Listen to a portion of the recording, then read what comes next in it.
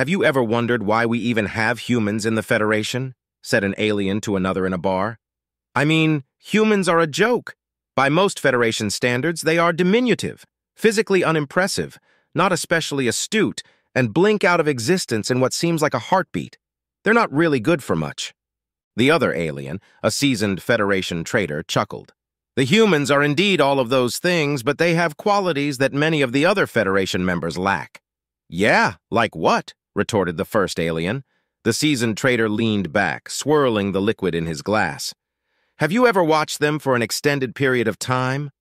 The first alien made a face. "Why would I? They're so mundane." The traitor's eyes sparkled with a hint of mischief.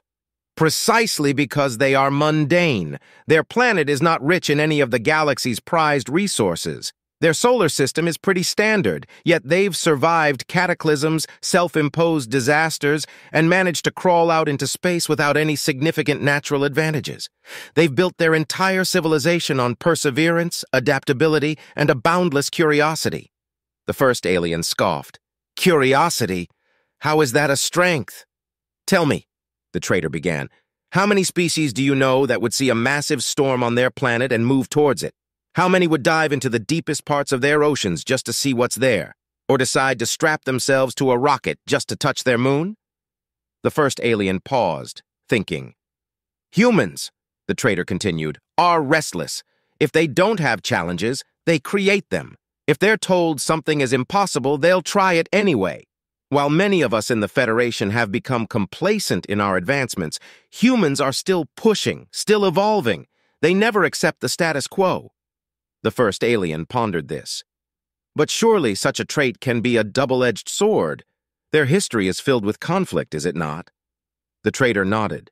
"True, their relentless drive has often turned inward, leading to wars and conflict, but even that is changing. As they've joined the Federation and met species like us, their gaze has shifted from internal conflicts to external horizons, and that's why they're valuable." "But they have such short lifespans," protested the first alien. The traitor smiled. "Yet they live each moment as if it's both their first and last. Imagine the potential if we, with our longer lifespans, adopted even a fraction of their zest for life. They remind the Federation of the passion of discovery, the thrill of the unknown."